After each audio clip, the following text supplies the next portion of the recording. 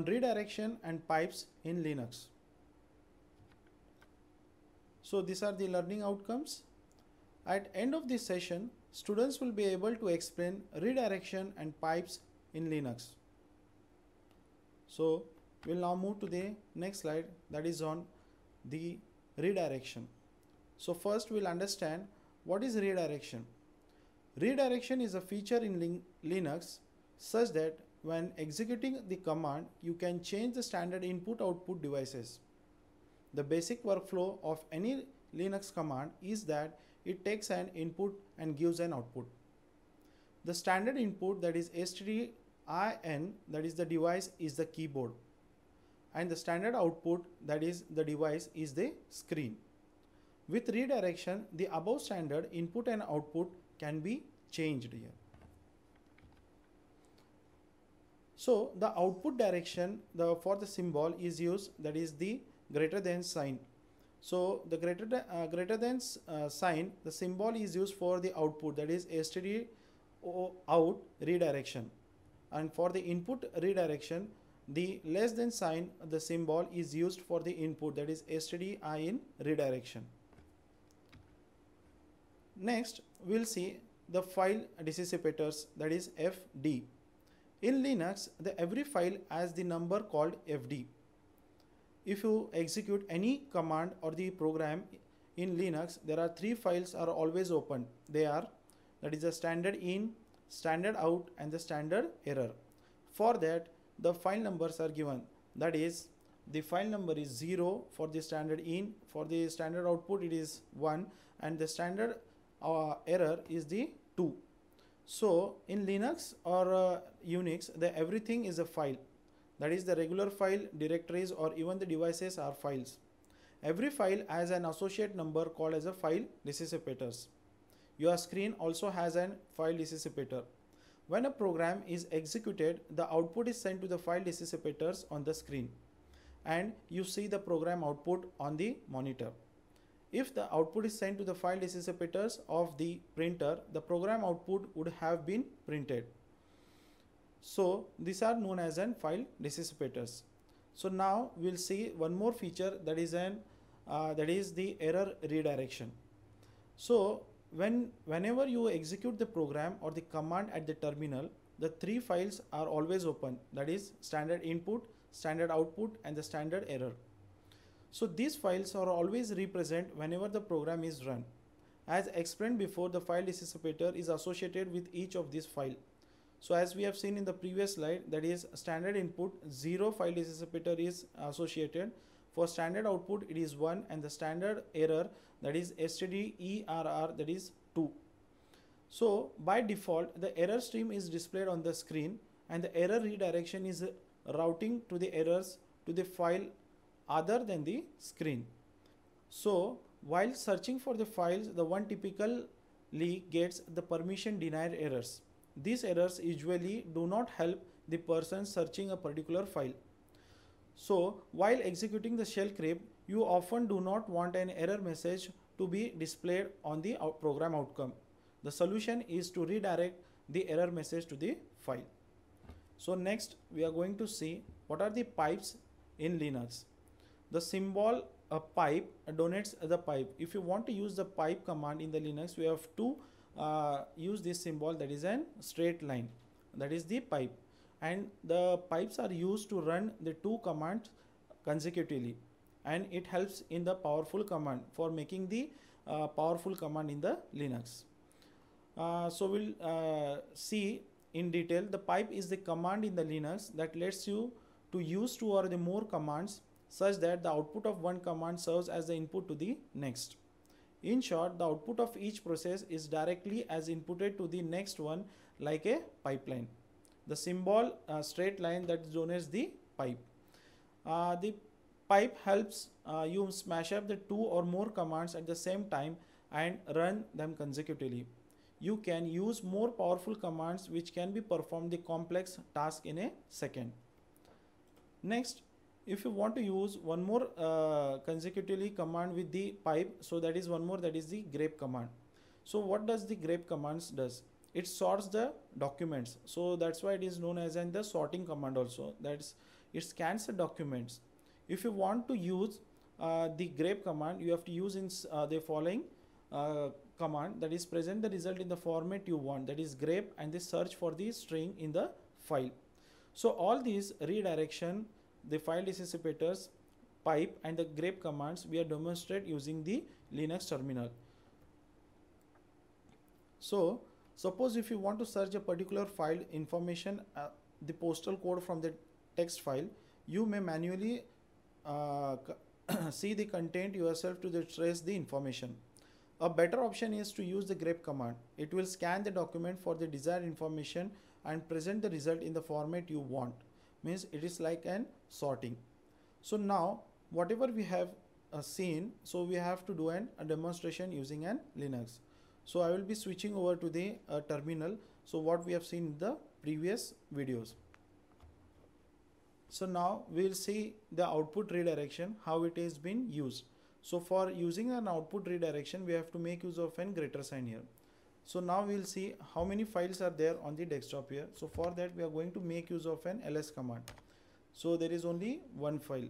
If you want to get the details of this file, so we have to make use of an command ls -al. So you will get all the details of this file here. That is this is the directory, read, write, access, and all this, root, who is the permission, who is the owner, and all this thing here. Now suppose if you want to make use of an output direction, whatever the output is going to be there, that file has to be created here. So for creating the file, we have seen touch output. So that file will be created. If you want to see, you can see now that is file as well as the output file will be there. Now whatever the commands we are going to see, ls -al greater than, the output will be printed into that file, that is an output. So if we do the cat using, if you want to see the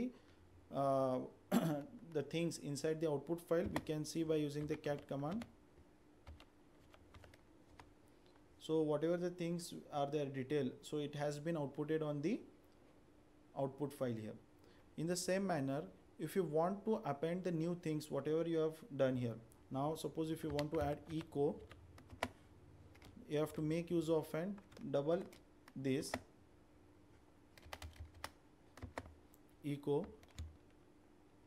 ICT into the same file, that is an output.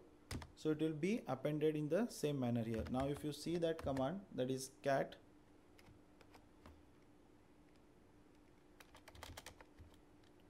ls -al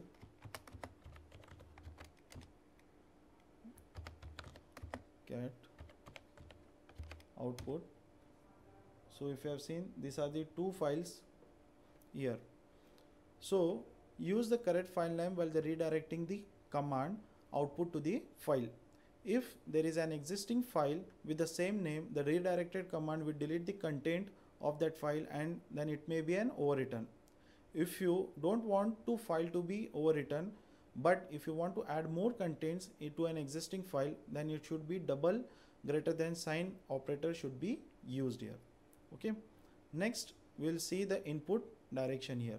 So input direction is nothing but you have to make use of the less than sign here. Now suppose if you are going to make use of an mail, suppose if you are going to mail this, the subject name is good morning to address and the file name, whatever the file you are going to attach, that will be then input to the mail. So now suppose the file is .c here. If you run this command, you will be inputted to that mail here and the mail will be sent to that email address here. But now the file mail server is not installed here, so that's why if you run this command, so it will be not say, it will not be sent here because the mail command is not found here. So before trying to this, install mail utils, then you will be able to run this command here. Okay. Next we'll see the summary of redirection. Each file in the Linux has a corresponding file dissipators associated with it. The keyboard is the standard input device, which your screen is the standard output device. A greater than is the output redirection operator, and double greater than in signs are used. It will append output to an existing file. So next, if you see the less than, it is an input redirection operator here. So you can redirect the error using an corresponding file, that is dissipator 2. So now we'll see the examples of a pipe and the grape here. Now suppose if you done a cat and output file, so you have seen all this data here.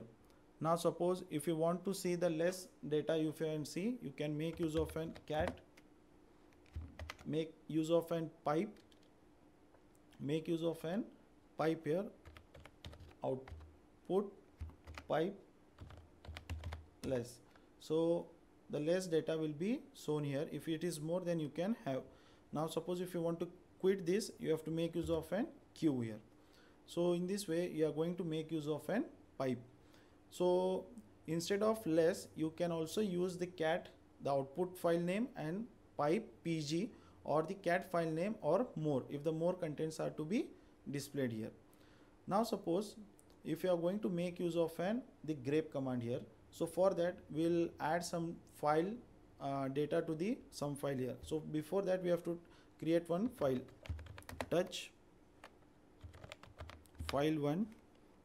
So touch file is created. So in that we are going to make use of an nano command. So we'll write cat dog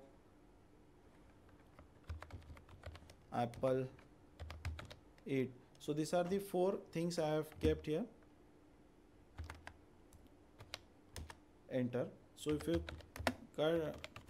see the file, so you'll see cat dog apple and eat here now. So using the grep command, if you want to search for an apple, so we are going to do that. So cat file name pipe grep command and apple. So it will search for the apple here. In the same manner, if you want to search for a dog, so you can search for the dog. It will search the particular data inside the file here. So there are many more commands. You can make use of the grep command. Suppose if you are going to make use of the -v, so it shows all the lines that do not match the search string. In the same manner, if you are going to do with -i, just show the name of the file using the string here. So let us try with the one example, that is option -i on the same file what we have done here. So using this command, so we can have cat file name grep -i a. So whatever the a is there, so it will be shown. So cat has a, apple has an a, eat has an a. So for particular whatever the string we want to search, you can string using the grep I command. In the same manner, there are -c, -n and -l commands are used using the grep command here. So this was the demonstration for the pipes grep commands used here now. So this was then grep command here. So now just recall how many files are used for representing the different standard stream. So the answer is 3, that is input, output and the error file, that is the standard input, standard output and standard error here. So these are my references. Thank you.